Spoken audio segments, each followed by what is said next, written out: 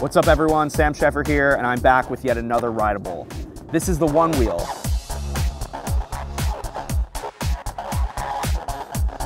I actually rode this last January at CES, and that was a prototype board. It was really hard to ride. I didn't really know how to stop. It was pretty wobbly, felt pretty dangerous. But the company actually just shipped their Kickstarter backers the final product, and that's the one I'm riding now. They redid basically everything in the board, reprogrammed the way this thing works, and it is awesome. It is not a skateboard. This thing is like a futuristic hoverboard-esque thing with a giant go-kart wheel in the middle. And like I said, the first board I rode was pretty difficult to ride, and the first time I stepped on this thing, I was able to go.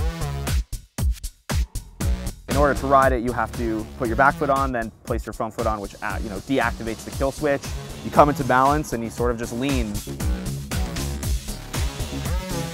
Oh, it's so easy to just go over anything. I'm gonna go up the middle mound. Oh, and right back down smoothly.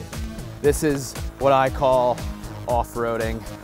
You could really take this thing on any terrain you want. We're on a college campus here, and most of it is cement, but there's also like grass mounds, and you can go up and down curbs, and it's really smooth the entire way. I went down a curb with no problem on my first try. So this is Onewheel's app, and the first thing that the app shows you is battery percentage. So we're down to about 40 because we've been riding for a while. And I guess the main part of the app, the reason why you should download this, is because the company has something called digital shaping, which simply lets you change the mode your board is in. Right now we're in extreme mode and has a top speed of 13 miles an hour. And for beginners, you can put it into classic mode. It slows down the board, sort of helps you find yourself. They say it has a range of 4 to 6 miles, so it'll probably take you about an hour until the battery dies. But there's a charger that it comes with that will take 20 minutes to charge this thing from 0 to 100, which is basically unheard of. I've really never ridden anything like this, and this final production version is very cool. So that's the Onewheel.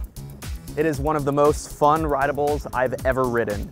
1,500 bucks is a lot to ask for, but this thing self-balances you. It goes forward and backwards, got headlights and taillights that dynamically change, and it's really awesome.